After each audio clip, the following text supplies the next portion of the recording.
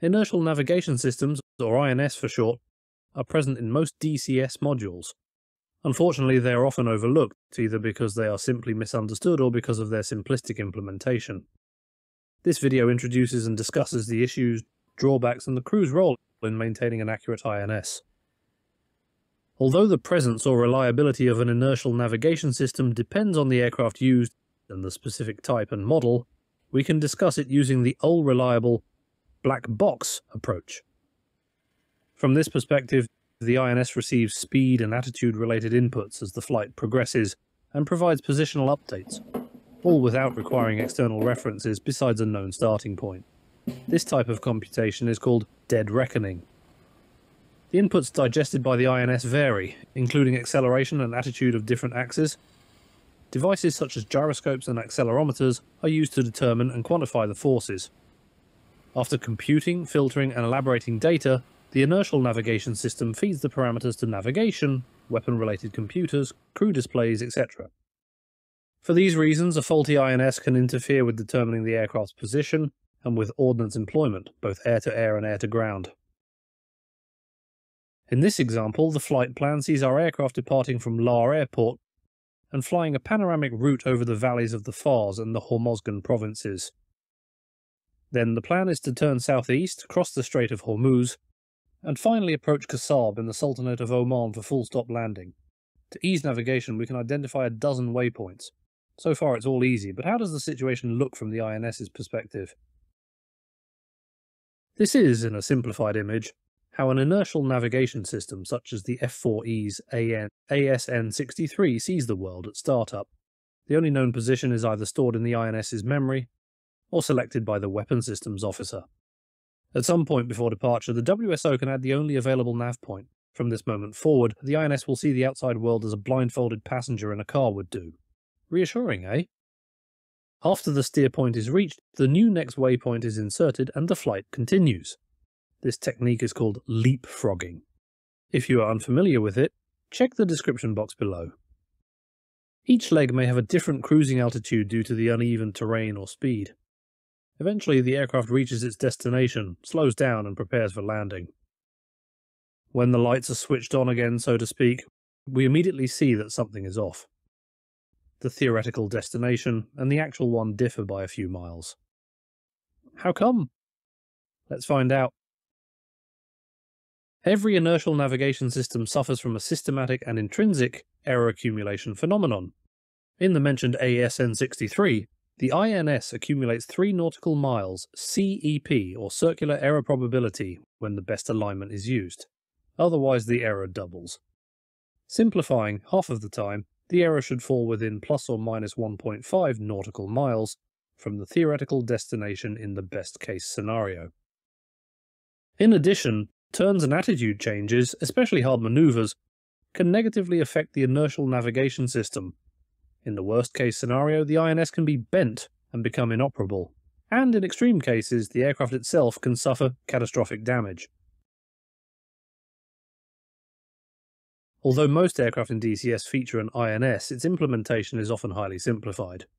Modules made by the Heat Blur team are instead incredibly well and accurately recreated. The following image shows the difference in the flight path of a Tomcat and what its AN/AS/N92 cane sees.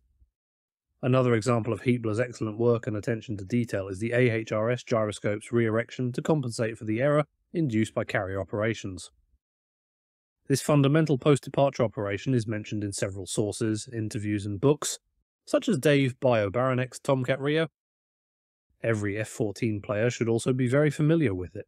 If you are not, check the link in the description. Back to the scenario. The situation is not as dire as it may seem at first glance.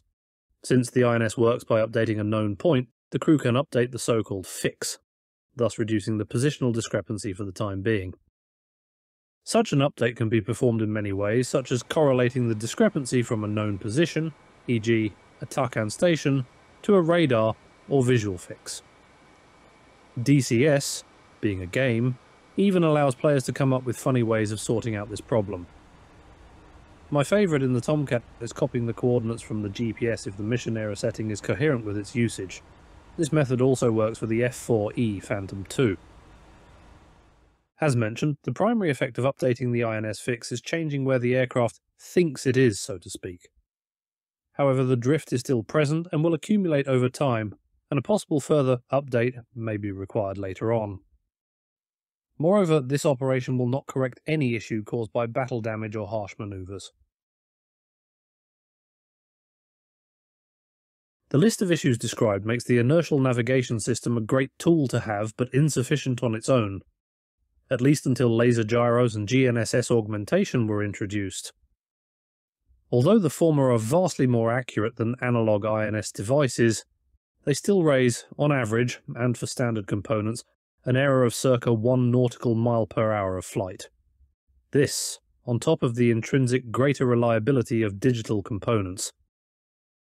The GPS augmentation instead allows the INS to correct its estimated position via satellite using different techniques and providing a de facto drift-free position. Unless, of course, someone decides to jam or spoof the signal or have fun with the satellites. On the bright side, no matter the technology used, there are techniques to make flight plans more reliable and less prone to the INS's fits. For instance, pilotage, dead reckoning, NAVAIDs, and more. In particular, and in the era when the F4E45MC was in active service, NAVAIDs, maps, pilotage, and so on, were all techniques used to supplement or replace INS navigation. Back to our example, most airfields and other locations may have some sort of NAVAIDs. Therefore, the crew can use the INS to roughly follow the flight plan, then monitor or correct the following TACAN or even VOR bearing and range if a DME is present. Pilotage can also be used to identify the promontoire north of the Omani Peninsula.